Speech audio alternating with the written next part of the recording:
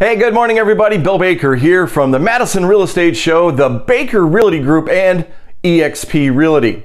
Hey, today I'm going to take on a subject that you asked for, and I'm going to give you as much information as I can.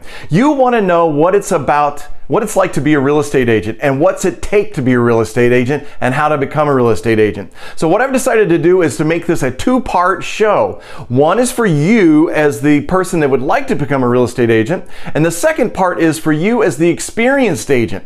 We're going to talk about the how-tos. We're going to talk about the myths, the legend, and the reality of being a real estate agent. We're going to take on a very tough subject for you existing real estate agents on why you chose the brokerage that you chose, and for you as the new agent, what you need to watch out for when you're picking a broker to work for. We're going to talk about why a majority of agents, and a third of the agents last month switched over to eXp Realty. What's going on? Let's tell you the truth and we'll find out. Join Laura Stanfield and I today at 10 o'clock on the Big 1070 and 100.9. We're interviewing Sherry White, who's the regional director of eXp Realty. She is the former president of the Ladies Council for Realtors, and she's also former team leader for Keller Williams. So it's going to be a great show, a lot of information. Don't forget to call into the show, text us, email us, send us a message on Facebook Live, and join us at 10 o'clock on the Big 1070 or 100.9.